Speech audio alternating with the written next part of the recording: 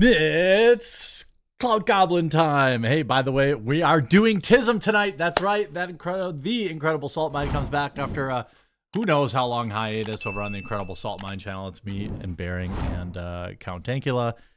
And it's us just kind of shooting the breeze. But if you want to tune into that, that'd be great. Now, I think it'll be like 5:30 Central. Now, interesting stuff. A brand new article came out of the Daily Beast earlier, and I talked about how, in general, that article completely destroyed the timeline that Eliza Bleu had set up to set herself up as a quote-unquote survivor. Now, it doesn't mean that maybe she didn't get all 11 timelines wrong and mixed up over the years. It certainly doesn't prove that nothing bad ever happened to her, but it draws an immense specter of doubt, and even has some of her best friends, people who've known her for over 20 years, speak out under their own names and directly call her a liar. Now, some of the most hilarious bombshells from the first part was that she originally has claimed in multiple publications that she was in a dangerous neighborhood where she had to sleep on the floor because two rival gangs were always duking it out. Turns out she lived in a upper class, overwhelmingly white neighborhood and never faced any danger whatsoever at all. But it gets worse because, interestingly enough, for someone who has made their entire career about being quote unquote trafficked, and maybe they were, turns out that they tried to do the same thing to their friends. Uh-oh! Under her new online name, Eliza Bleu began to dance as a, quote, video vixen in mostly low-budget music videos. A YouTube playlist that appears to have been compiled by Bleu herself shows her gyrating videos from 2012 to 2013. One 2012 video she posted to YouTube, she filmed herself calling her mother in to shock her with the news that she'd become a music video dancer. Only discovered that her mom was actually happy for her. Haha. In the video, Bleu told her mother she wanted to become a music video dancer because of her childhood admiration for the Fly Girls from In Living Color. Bleu also gave interviews about the video vixen lifestyle in 2016, speaking in a markedly different tone, vernacular, that like she was like very, I don't want to, is urban a race? If I say her, she sounded urban, am I doing a racism? I don't mean to. She's trying to sound black.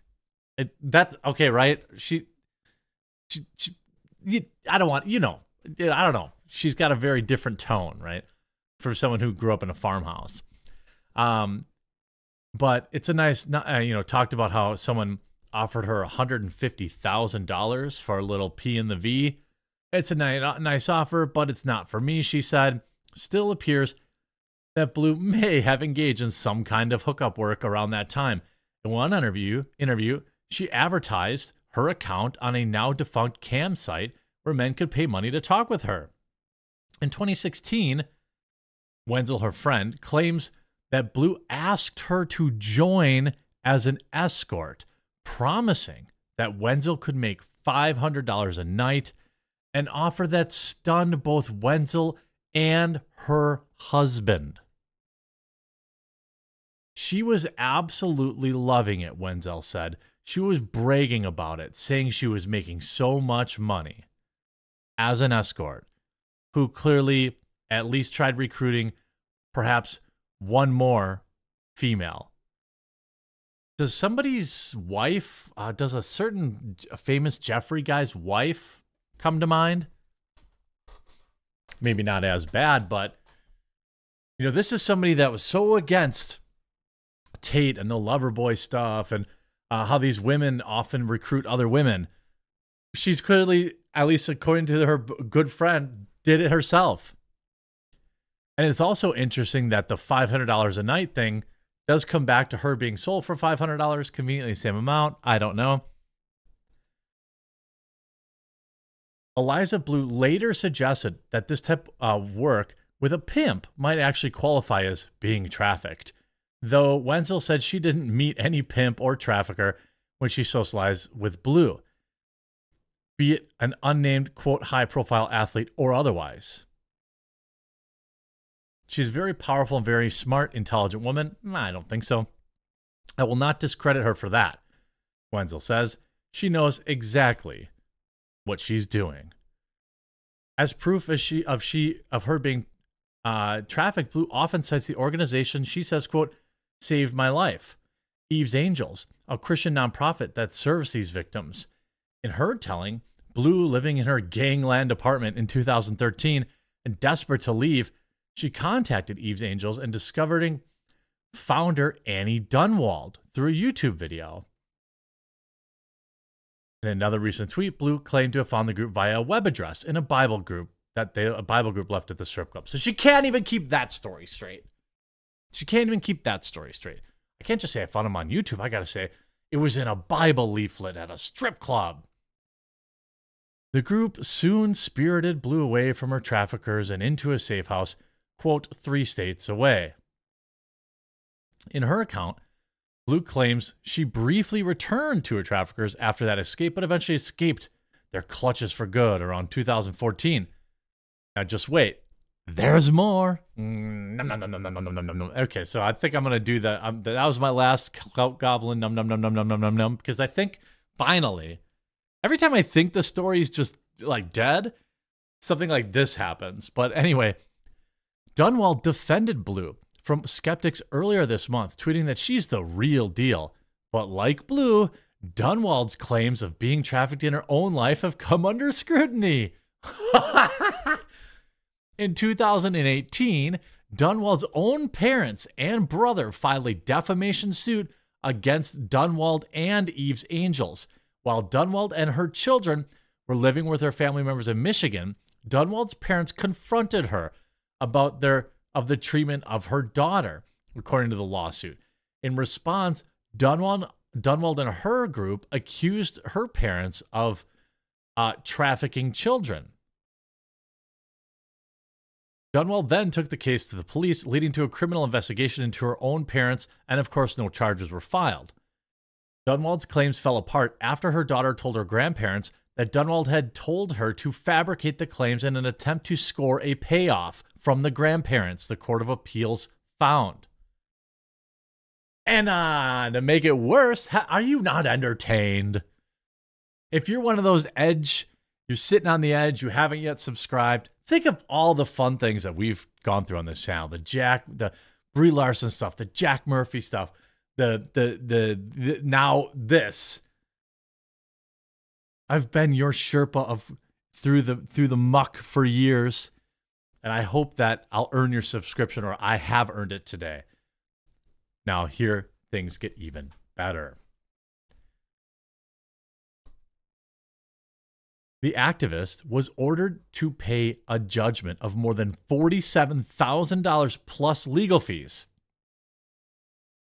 As of May 2022, appeals court ruling the family was still stalled in settlement talks, with Dunwald denying the defamation against. Well, she lost the lawsuit. So she made up some wild lie about her parents, and her own parents sued her into oblivion. This is Eliza Bleu's, the ladies' organization that saved her and also said that she's the real deal. I can't even, it's like, how do I even make this up? Dunwald did not respond to comment. Eve's Angels did not return an email, and the 2 phone numbers attached to the charity were either not in service or went to directly full inboxes. Another bunk organization. I don't, and then, oh my God, it gets even better. Okay. So now other clout goblining that she did was to insert herself into the Tate lawsuit and try to represent one of them. And I've heard through the grapevine, they don't want to come forward who they are, so I can't out them. But now that it's in print, they clearly talk to these people too. So I've heard this before. It's that she said Eliza Bleu claimed to represent 2 anonymous, quote, survivors of Tate. Some of his most rabid fans, along with other right-wing users, began scrutinizing Blue's backstory. They posted clips from past media appearances, doubted trafficking claims, and trolled her with screenshots of a music video. But what's interesting here is, quote, she clung to us all from out of nowhere. She had none of the attributes of a Jeffrey victim, yet insinuated otherwise. Like, what? Even her ex-boyfriend spoke out, saying that she told him once there's 3 people that she would cheat on him for: Ben Shapiro, Elon Musk, and there might have been one other.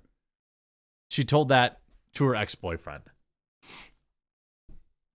But the connection with Jeffrey and his wife, since emerging as this activist, Bleu has crossed paths with Jeffrey's victims. In September, back in 2020, she announced on Twitter that she had accepted a new position, but victims refused silence, which at the time was a nonprofit, a high profile one of those whose lives were impacted by him. But by November of that year, just a few months later, Bleu tweeted that she had stepped back into part-time role with the organization.